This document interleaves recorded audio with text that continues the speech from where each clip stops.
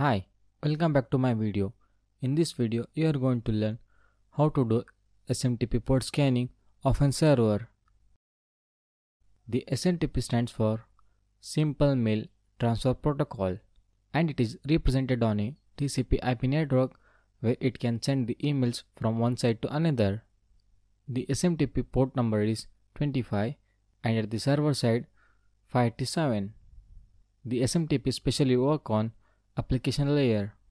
So basically SMTP is an electronic mail server and other mail transfer agents like Google, Yahoo, Hotmail use SMTP to send and receive the mail messages.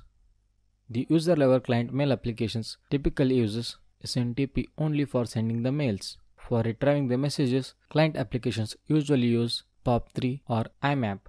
So that's a simple and short explanation of an SMTP.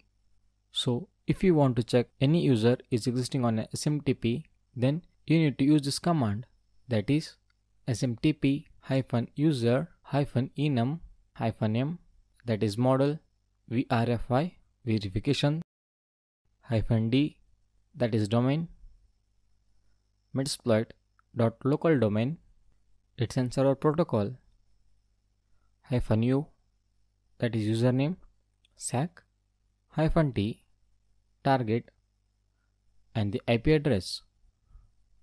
So here you can see all the information I have entered to verify whether the user is present or not. But here I got the 0 results because I did not added any user to SMTP.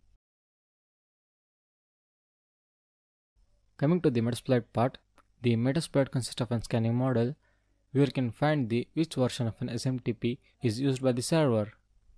Let's begin. So here you can see that I am running with the server. This server consists of an SMTP ports. That means we can use the server to send and receive the emails. But here we are only concentrating on the SMTP port scanning. When you are trying to attack the target machine, we should check which version of an SMTP is used by the server. Now here you can see that I have already opened the Metasploit. And next here I am typing use auxiliary /scanner /smtp /smtp_version. Now the model has been set. And next typing show options. So here is the model information, R hosts, R port which is already set, that is 25, and threads. So next setting up the R host by typing set R host and the range of IP address, and next setting up the threads by typing set threads 40. You can set any number of threads. At last exploit. So here you can see that it has started scanning. Let's wait for some time.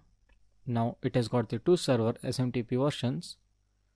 One is of metasploitable.local domain and another one is of bbox. So that's how we are going to get the SMTP version of a server. So after getting this SMTP version, so the attacker tried to log into the SMTP. That can be done by brute forcing or neither enumerating SMTP. So how it is done?